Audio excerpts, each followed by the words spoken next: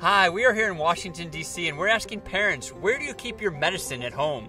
We store medicine in our kitchen. In the drawers and the closet. In a medicine cabinet locked. Why is it so important to put medicine up high and out of reach of your kids?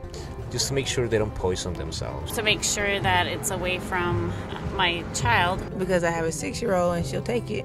Kids will do and try anything for a challenge. They are so sneaky.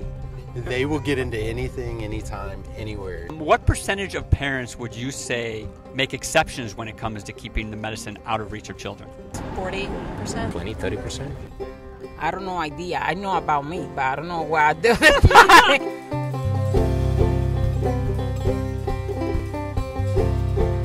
Wow, that's a big number. Really?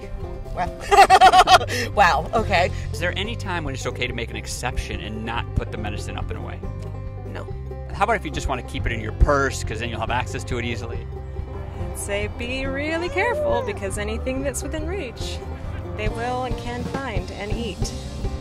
What about if you don't think your child can get into a child-resistant packaging? They can. And how about if you're really tired and it's just hard to put medicine away?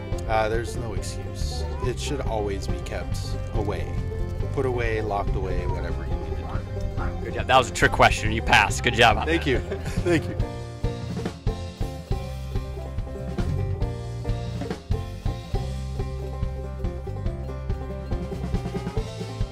So there's never a time when you should... No for medicine. Maybe something else, but no medicine.